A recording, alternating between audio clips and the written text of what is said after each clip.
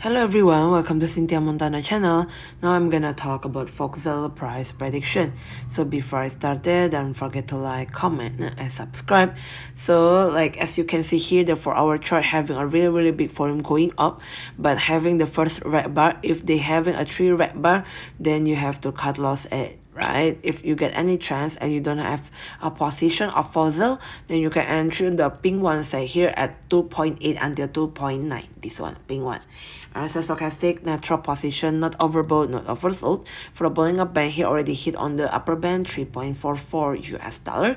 So if you want to take some point, then you can entry below the middle band here, the pink one side, 2.94, right? From the 4-hour chart, we're gonna go to the daily chart. We're gonna hit, so show here in the moving average 2.9922 US dollar, this one.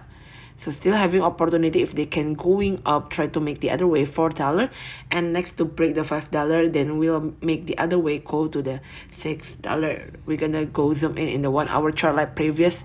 In the 4-hour before having a really big volume going down, try to bounce back, but first have to go to the resistance on the yellow one side, 3.49. And as a stochastic on the 1-hour chart, still a really natural position. Thank you everyone for watching this video. Don't forget to like.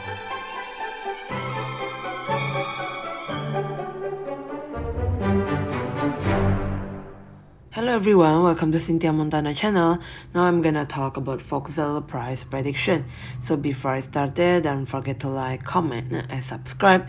So as you can see here, the 4-hour chart having a really big volume going up, but having the first red bar. If they having a 3 red bar, then you have to cut loss at, right? If you get any chance and you don't have a position of Voxel, then you can enter the pink one side here at 2.8 until 2.9. This one, pink one.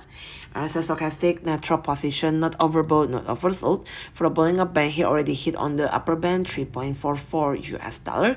So if you want to take some point, then you can entry below the middle band here, the pink one side, 2.94, right?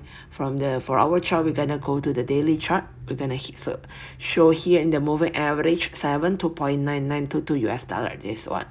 So still having opportunity. If they can going up, try to make the other way $4, and next to break the $5, then we'll make the other way go to the $6. We're gonna go zoom in the 1-hour chart like previous.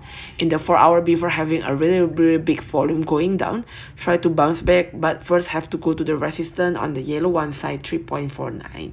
And as a stochastic on the 1-hour chart, still a really natural position.